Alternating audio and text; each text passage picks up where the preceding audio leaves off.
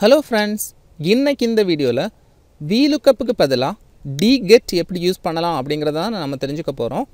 ஏற்கனவே vlookup-க்கு பதிலா xlookup எப்படி யூஸ் பண்ணனும் அப்படிங்கற ஒரு வீடியோ ஆல்ரெடி நான் போட்டுருக்கேன். அதோட லிங்கை நான் description-ல கொடுக்கிறேன். நீங்க பார்த்து தெரிஞ்சுக்கலாம். இப்போ நாம DGET எப்படி யூஸ் பண்ணலாம் அப்படிங்கறத பார்க்கலாம். வாங்க வீடியோக்குள்ள போலாம்.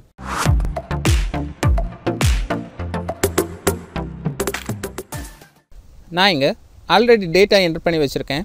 எம்ப்ளாயி ஐடி, நேம்ஸ், டிபார்ட்மெண்ட், தென் salary. இந்த டேட்டாவை நாம கொடுத்து வச்சிருக்கோம்.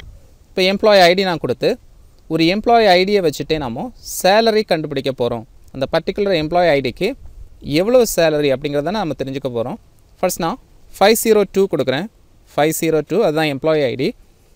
தென் salary காலம்ல இந்த செல்லை நான் கிளிக் பண்ணிடுறேன். ஓகே, கிளிக் பண்ணிட்டு அதுல ஈக்குவல் கொடுக்கிறேன். தென் DGET அப்படிங்கற ஃபார்முலாவை கொடுத்து bracket ஓபன் பண்ணிடுறேன். தென் இதுல database அப்படினு கேட்டிருக்காங்க. database அப்படினு சொல்றது நாம இங்க கொடுத்திருக்கிற டேட்டா தான். ஒரு விஷயத்தை நல்லா ஞாபகத்துல வச்சுங்க. ஒவ்வொரு காலமுக்கும் ஹெட்டிங் இருக்கணும். இந்த ஃபார்முலா நம்ம கொடுக்கும்போது ஒவ்வொரு காலமுக்கும் ஹெட்டிங் இருக்கணும். இங்க அந்த ஹெட்டிங்கை கொடுக்கும்போதும் ஸ்பெல்லிங் மிஸ்டேக் இல்லாம கொடுக்கணும். இந்த விஷயத்தை நீங்க நல்லா தெரிஞ்சுங்க. டேட்டாபேஸ்ல நாம இந்த காலம் ஹெட்டிங்கோட சேர்த்து இவ்வளோத்தையும் கிளிக் பண்ணி நாம செலக்ட் பண்ணனும். ஓகே, இவ்வளோ டேட்டாவும் அதான் டேட்டாபேஸ். தென் கமா கொடுத்துருங்க. தென் ஃபீல்ட் அப்படின்னு கேட்டிருக்காங்க. ஃபீல்டுன்னு சொல்றது நமக்கு இதில் எந்த காலமில் டீட்டெயில் நாம் கண்டுபிடிக்கணும். நமக்கு கண்டுபிடிக்க வேண்டியது சேலரி. சேலரி எந்த காலமில் இருக்குது அப்படிங்கிறத கவனிங்க. நீங்கள் கொடுக்கணுன்னா ஜஸ்ட் டபுள் கொட்டேஷன் கொடுத்து சேலரின்னு அப்படின்னு கொடுக்கலாம். ஓகேவா, 3 டிஃப்ரெண்ட் வேஸில் நம்ம கொடுத்துக்கலாம். ஃபர்ஸ்ட் நான் இதை சொல்கிறேன். சேலரி, ஓகே, SALARY, ஓகே, சேலரின்னு கொடுத்துட்றேன். தென் டபுள் கொட்டேஷன் கொடுத்து க்ளோஸ் பண்ணிடுறேன். தென் கமா. க்ரைட்டீரியா நம்ம எதை பேஸ் பண்ணி கண்டுபிடிக்கணும்? ஐடியை வச்சு தான் நம்ம கண்டுபிடிக்கணும். இப்போ நீங்கள் செலக்ட் பண்ணும்போது இந்த ஐடி இருக்கிற செல் மட்டும் செலக்ட் பண்ணக்கூடாது. எம்ப்ளாய் ஐடி ஹெட்டர் இருக்குல்ல, அதையும் சேர்த்து இந்த செல்லும் சேர்த்து ரெண்டுமா செலக்ட் பண்ணணும். செலக்ட் பண்ணிவிட்டு ப்ராக்கெட் க்ளோஸ் பண்ணிவிட்டு என்ட்ரு கொடுத்துருங்க. கரெக்டாக அந்த எம்ப்ளாய் ஐடி 502ஓட சேலரி என்ன அப்படிங்கிறது வந்துடும். 502 10,000 சேலரி கரெக்டாக வந்திருக்கு. இப்போ நம்ம சேஞ்ச் பண்ணி பார்க்கலாம். 506 கொடுப்போம்.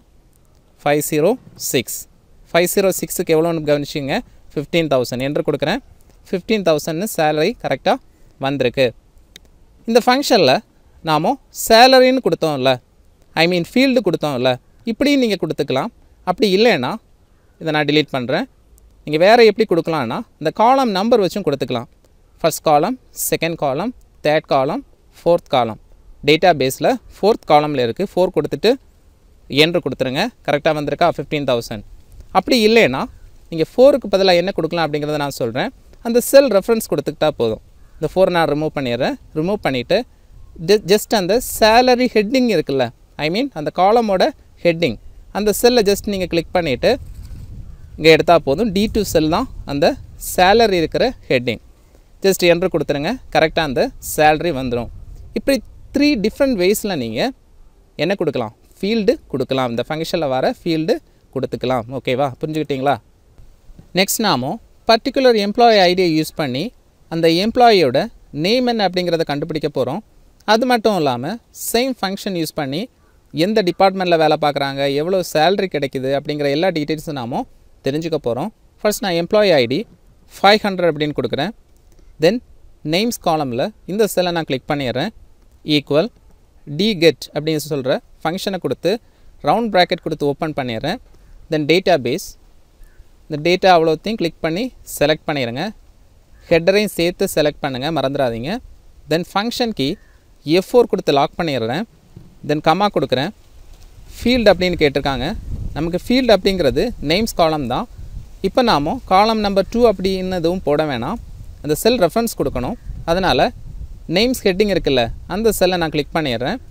இந்த செல் நீங்கள் லாக் பண்ண வேண்டாம். கமா கொடுங்க. தென் க்ரைட்டீரியா.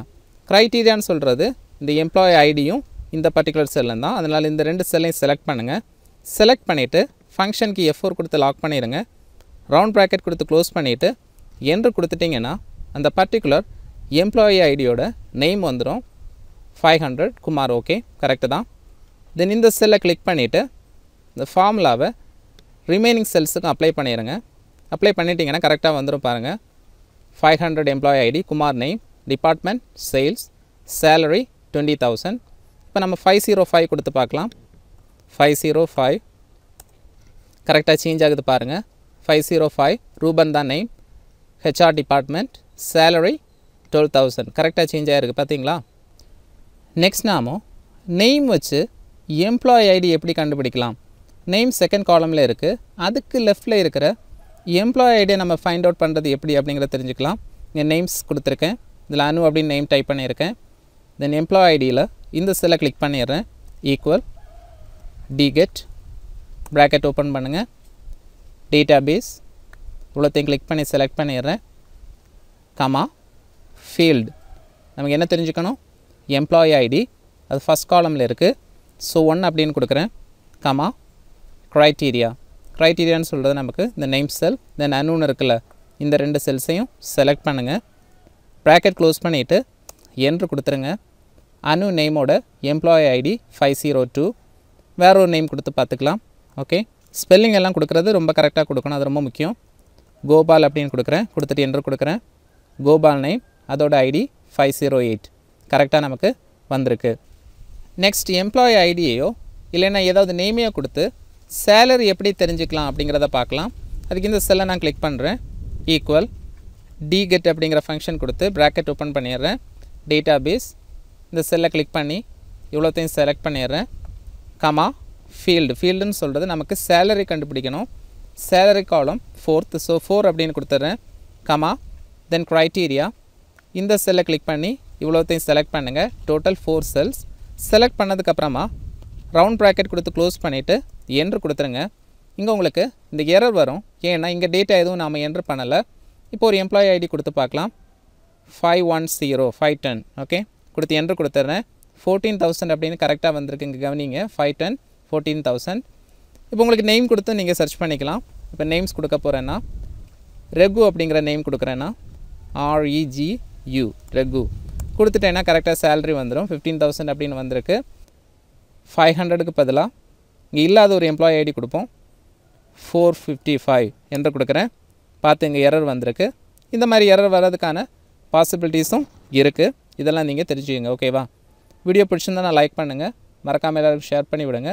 என்னோட சேனலை சப்ஸ்கிரைப் பண்ணாதவங்க சப்ஸ்கிரைப் பண்ணிடுங்க. தேங்க்யூ ஃபார் வாட்சிங்.